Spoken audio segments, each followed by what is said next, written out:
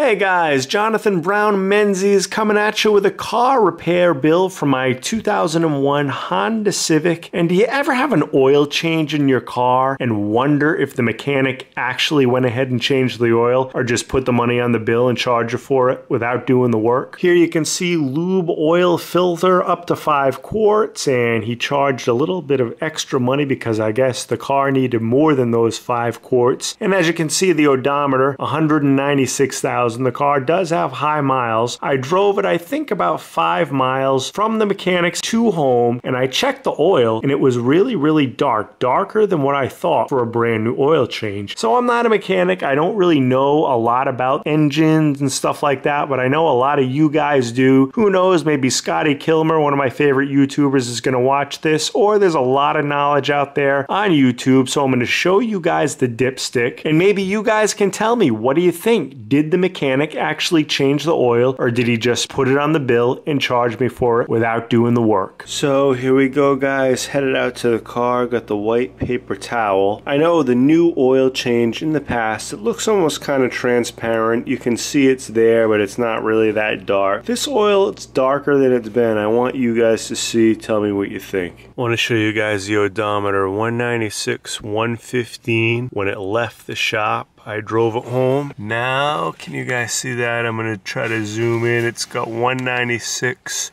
124. So that's 9 miles that I drove it from the shop back home, and gonna go out there. It's a raw day, but I'm gonna pop the hood. All right, here's the engine, guys. As you can see, old Honda Civic engine from 2001. Got some miles on it. Got the white rag here, orange dipstick. So can you guys see that? Check that out. Is that fresh oil right there? I don't know, guys. What do you guys think? Did he actually change the oil? Did he just top it off? Put some extra oil in there? Did he not change the filter? I don't know. I'm gonna wipe it on the white rag, see what you think.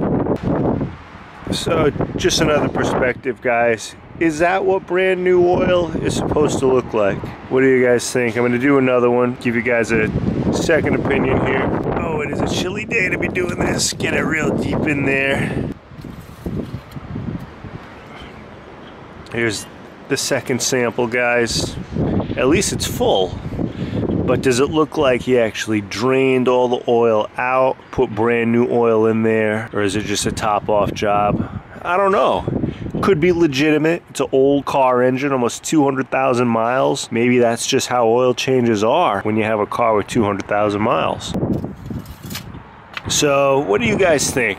Was this a proper oil change? I think I paid like 35 bucks for it. Was it a scam, or did he actually do a good job and change the oil? Just this is as good as it gets with an old car. YouTube, work your magic. Scotty Kilmer, if you're watching, chime in. What do you think? Thanks a lot for watching, guys. Thanks for your help. Jonathan Brown Menzies signing off.